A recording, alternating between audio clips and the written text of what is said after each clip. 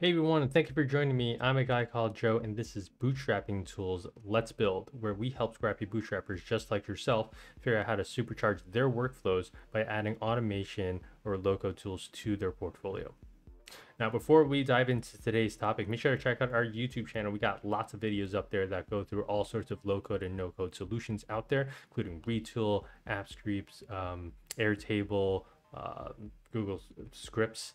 There's so many different options out there, and we made tons of videos around it. But if you don't see what you're looking for, feel free to shoot an email over to feedback@bootstrapping.tools. We'll be happy to take a look at that application and possibly make a video just for you.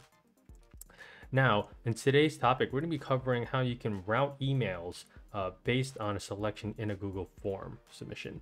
So what that essentially is helpful for is if you create a Google form to help with your internal, support requests or something like that, or even just the external support requests. And on your Google form, you're going to have like a drop down that has like the type of request that this is, whether it's a data request or a support request, or it's a billing issue or anything like that. You can take that response, that value that the user selected, and then route the email specifically to where it might need to go. So if it's a billing issue, maybe it's going to go to like your finance department. If it's a support issue, it's going to go over to your customer support team. If it has to do with refunds, maybe that also goes to your customer support team.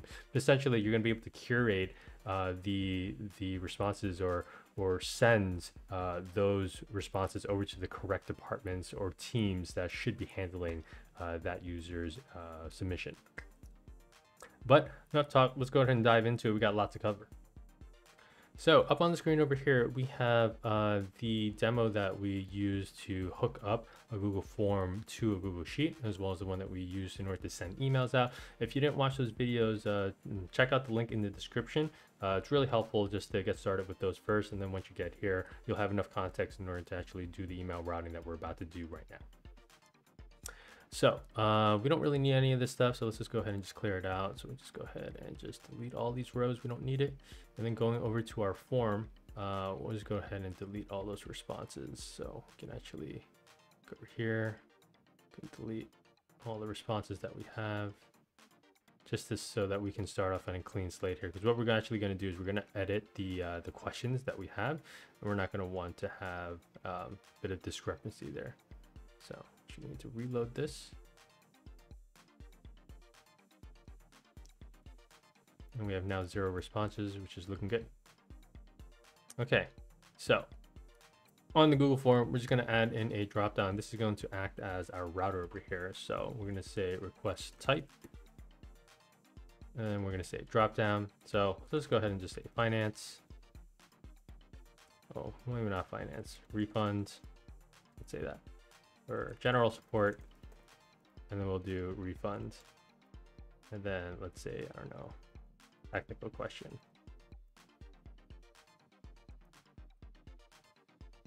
All right, so that's pretty good. Let's go ahead and just demo our form over here. So up on the upper right, you're going to see a little eye icon, and that's the preview icon. So you click on that, we're going to be able to see our form.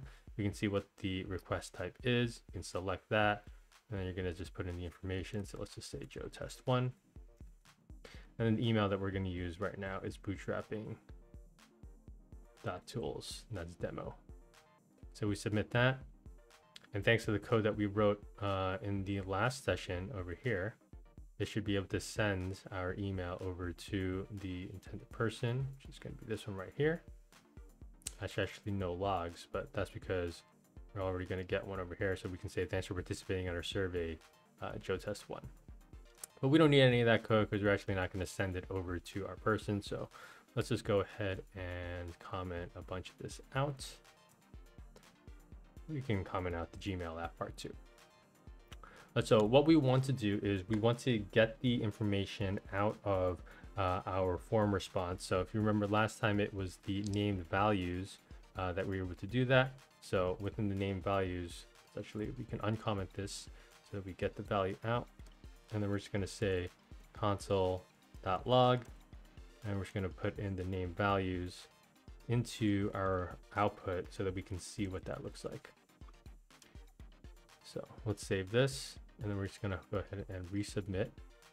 Say general support, go test 2, And the email is the same thing, demo@bootstrapping.tools. So once we submit that, and then we go over to our executions, because we're doing a console log, we should be able to see the name values in there. So let's just complete it. So it's an object. There are several objects in there. So what we'll have to do is we're going to have to figure out what those values are. So we can start to say it's probably just request type. So the name values are typically the same name as the question. So that's actually why for our name we had what's your name. We can actually uncomment these out so we get the values out of there. We can comment this, copy this down, and use that as the request type. So we can say request type. And then in our question, it's just request type. So let's go ahead and replace this section with that. And we'll take our console log, and instead of saying name values, let's just go ahead and say request type here. So we'll test this one more time. It's a refund question, Joe test 3, demo@bootstrapping.tools. So we submit that, and then thanks to our trigger, we would see another one come in. And so the request type is refunds. So now that we have this working, we're getting these name values. What we're going to do is we're going to create a switch statement, which is going to allow us to redirect those requests over to the right appropriate people. So we take in, go back to our code over here. We're just going to do a switch statement. So how that works is going to be switch, right? And then you're going to put in request type as the variable. And then within here, we're just going to say the first case is going to be general support, and then we'll do refund and then technical question. Going back over to our code, so case is this. We're going to say our recipient, so destination, yeah, let's call it department equals, and let's just say support at bootstrapping.tools for now. Oh, so remember, you need to do a colon over here, and then here we're going to break. Then we're going to do another case statement. So we're going to do a total of 3 different statements. So let's go ahead and just copy this down, make it easier for us in the long run. And then we're going to have to add in the default, which will just break as well. So going back over to our form, we got to do the copy in the values so that it's direct match. So we can have technical question down here, and then refund is the last one. So let's say department. We can actually declare this a little ahead of time. So we can say department up here is equal to blank. Let's actually call this department email, make it super clear. So we don't have to declare this anymore with the var. We'll just say department email is equal to that. And then the technical question, we got to add that as well. So for the refund, let's say it's finance, and then technical question, let's just say tech. So now what this code is essentially doing is within the switch, once we get the name values from the triggered event, we're going to grab the request type from it, which is by saying name values request type. And then we're going to compare it using a switch statement to see what the value was. If it was general support, I'm going to set the email over to support@bootstrapping.tools. If it's a refund, we're going to say finance@bootstrapping.tools. And then if it's a technical question, we're going to send it over to tech@bootstrapping.tools. So at the end of this, what we'll want to do is we're just going to do a console log, and we're just going to write out the department email. So depending on what is happening in here, that's going to be the email that we essentially use. So go ahead and save that. And going over here, let's also add in another question here just to say like actual request. So that's going to be a paragraph. That'll just be a normal thing, so we can rearrange some of our questions here. So we could say what's your name is up top, and then what's your email is over there, and then we'll have request type and request. So going over to our form, we hit the refresh button, we can see the new order of things. Also request is at the bottom. So we're going to say Joe test 3, and then the email we're going to use is bootstrapping, demo at bootstrapping.tools. The request type, let's say we're going to use a technical question right now, and then the request is this isn't working as expected, which is not to say that this isn't working as expected. I just need to say something. This is working exactly as expected. But hit the submit button, and then we're going to go over to our executions. I'm going to see that it executed 37. I'm going to see the information out here, and it looks like it's actually blank. So we need to see why that is blank. Going over to our code. Let's see, what did we do wrong? Permit email, save var. Just declare it like that, and then we equal to this. Email.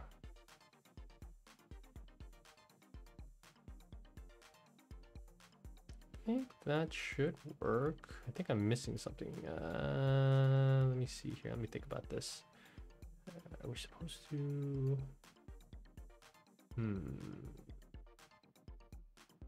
All right, let's try that one more time. Joe tests, I think we're up to number 5 now. Demo at bootstrapping tools. Quest type, general support. I need help. All right, let's go over to our executions and see what's going on here. So it's the old one, here's the new one, completed. Department email is undefined, so this might have to do with scopes here. Let me think about this real quick. Hold on. What we might need to do? We have to return. Make sure you do that. I got to return things in there. So return department email equals that should be fine. I think that should work. Let's save that. Test it one more time. What are we? Test 6. Test number 6. Demo at bootstrapping.tools. So we're going to choose, it says to say refund this time. I want my money back. So we submit, go over to our executions, wait for this to refresh itself so that we can see it in the logs. Okay, here we go. This is the brand new one. Might need a little bit of time. It's still undefined. Why is it undefined? I'm not entirely sure. Let me think about this. Very interesting. I'm returning though. Yeah, that's not how I use it. Hold on. All right, so actually it turns out we don't need these return statements. Of course, we're just trying random things out. What actually turns out to be the issue is that over here, our request type that we get back is actually not a string. So we're going to say toString over here. That way, when we are actually comparing these values against the request type, that is actually going to match up. So now that we have this set up, we're just going to go ahead and test this one more time with everybody. So we're going to say Joe test 7, and this is going to be demo at bootstrapping.tools. We're going to set the request type to technical question. I need tech help. And so what we expect to output into the console log is that the email address for the department email should be tech@bootstrapping.tools. Go ahead and submit that. Go back over to our executions. See the latest one over here. Refresh the log. We can see here now the department email outside of the switch statement is tech@bootstrapping.tools. That's because we're getting technical question back from there. So going back over to our code, that's basically the final step that we need. And then we're not actually going to send the emails because those emails don't actually exist. Support, finance, and tech@bootstrapping don't exist.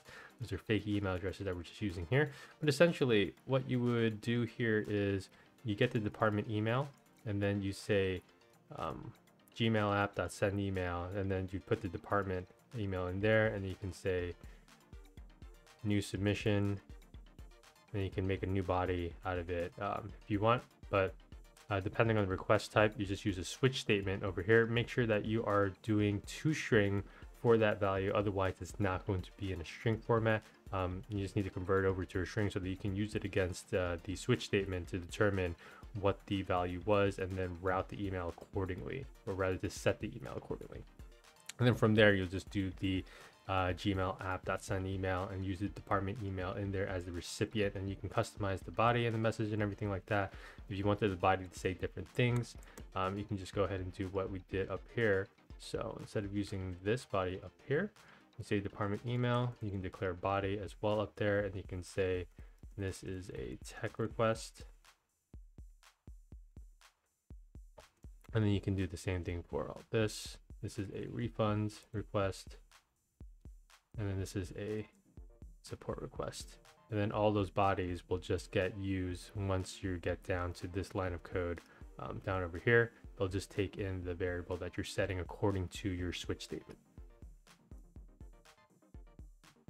But that's basically it for this video. Just remember, the way that you're going to do it is you're going to set up a new question in your Google form, and that's going to be a drop-down value. So when you have your trigger set up to get fired off when a form submit happens, you're going to get the named values from that. So that's going to be, if you're passing E as the parameter, you're going to do e.named values, and from there you're going to copy in the question name. So if it's request type, that's all it is. You're going to say name values, open square bracket, then the name of the question, and then close square brackets, and then make sure you turn that to a string so that you can use it in a switch statement, and that switch statement will just have all the different options that you have, and depending on the option that is selected, you're just going to route it to a different email. So you're going to set the email, and you can also set the body. You can do a bunch of other things, whatever you want. You can create it just like its own block of code. Once you have that, that's exactly how you're going to be able to route different emails to different people or departments according to what the submission says in that drop down or that selection based on that custom value. But if you did run into any issues, feel free to drop a comment in the section below. We're always happy to help, and we'll try to get back to you as soon as we can. But if you did like this video, make sure to hit that like button. It's the best way to support this channel and ensure that we can continue making content for all of you. Subscribe to Bootstrappers out there looking to supercharge their workflows and operations. We got lots of videos coming up. We got a couple more on this segment specifically about Google Forms and Google Sheets and automating some of those tasks. And the next one we're going to do is we're going to dynamically update the drop-down values within a Google Form by using your Google Sheet as the configuration point. Stay tuned for that, and we got lots of other videos, so make sure to hit that subscribe button and also the bell so you get notified when we release those next videos. But I'm a guy called Joe. This is Bootstrapping Tools. Let's build. It's been a pleasure, and we're out.